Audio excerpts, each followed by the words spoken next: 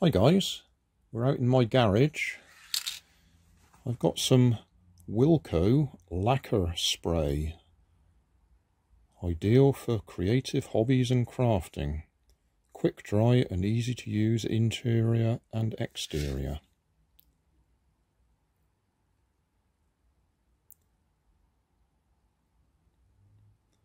What we're looking at is, can we spray those card white wings planes that I've been making without it warping the card.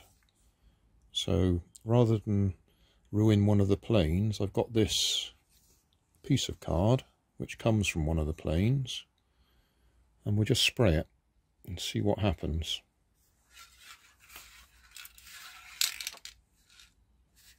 This is to stop them getting wet when we fly them on wet grass.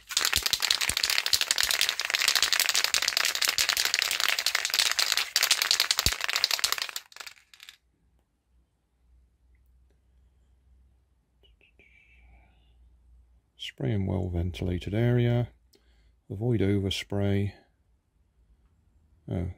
Always use the can at room temperature, 21 degrees centigrade. Well, it's going to be a bit colder than that, I'm afraid, because it's December, no it isn't, it's January the 3rd, so it's probably not much above freezing.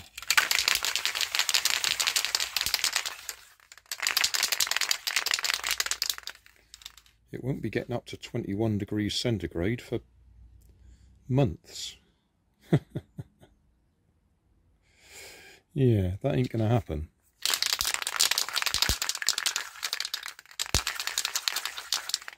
So, well, this is all we can do at the moment, is just try it. Don't even know how we get this top off. It's got some special release there. I don't think I've ever used this. I'm not sure. Not sure. But it's probably, like everything else I use, probably a few years old. Doesn't appear to have a date on it. Oh, down the bottom. 1910-18. So it's probably 2 years old.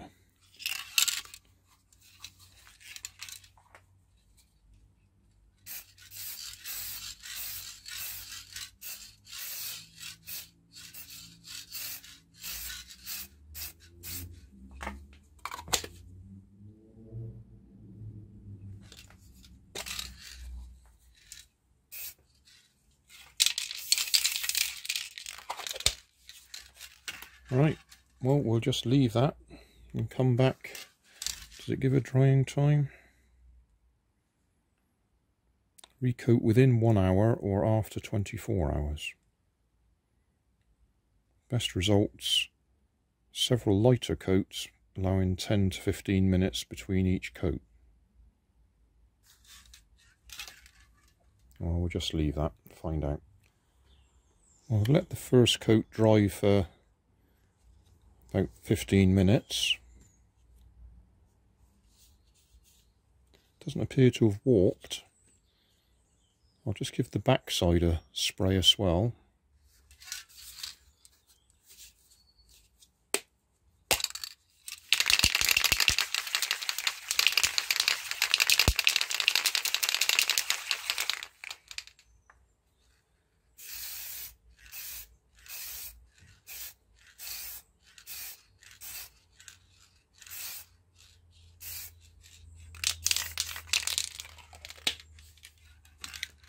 I'll come back again in another 15 minutes.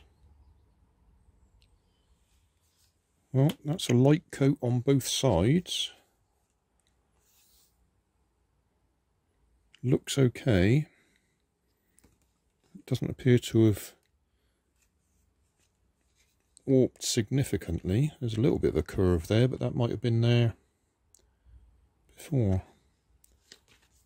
So we'll give it another layer on both sides. Well, one side at a time.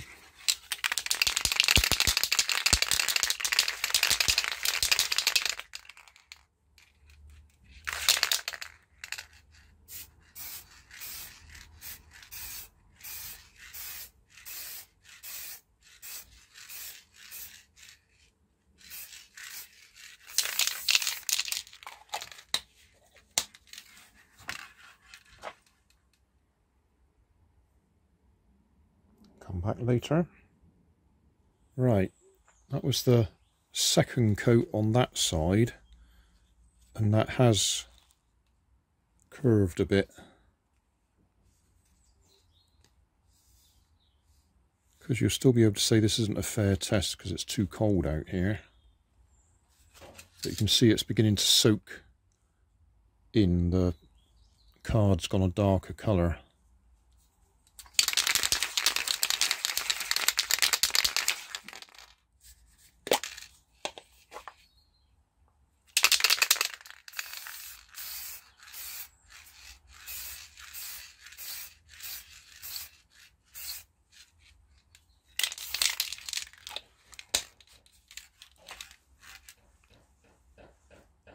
So it looks to me like we might have got away with a single coat, but the second coat's allowing it to go a bit soft.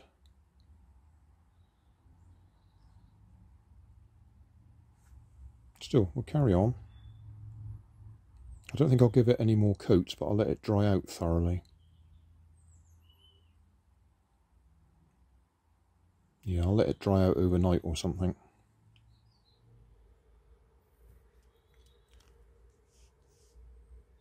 Well, I suppose I could say good morning, guys. I left this overnight, and it appears to have flattened out again. Doesn't have any significant curve to it. I mean, there's a bit of a curve, but that could well have been the card before we started, rather than it's actually warped up due to the lacquer causing it to warp. So that looks okay. It might be worth trying it on one of the planes now. See how it gets on. That's 2 light coats of spray. The only thing is, I think it probably wants a third one. So you look at it, you can see it's not a smooth, shiny surface all over. But it might be worth a try. Try one of the planes.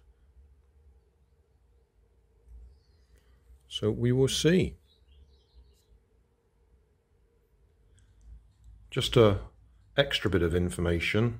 I keep saying there's no instructions in that kit that I'm following, but there is an instruction book in one of the other kits. So this is from the Future Flight series, and if we flick through, we do actually find it says lacquer can be brushed on or sprayed on, so they do suggest using it.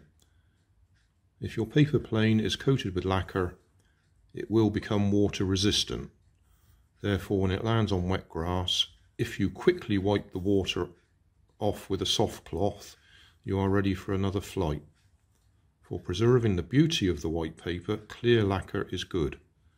But if you want to have your plane to be a different colour, you can use coloured lacquer. It doesn't matter whether you spray it or paint it, but in order to keep the plane light and preserve its balance and centre of gravity, be careful to coat the plane as thinly and evenly as possible. So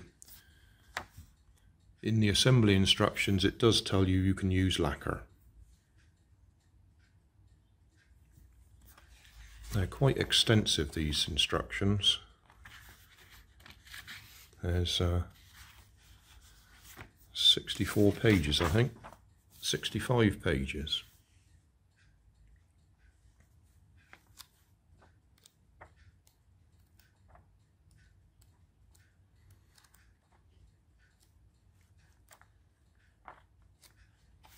Lots of hints and tips on how to fly them, how to throw them,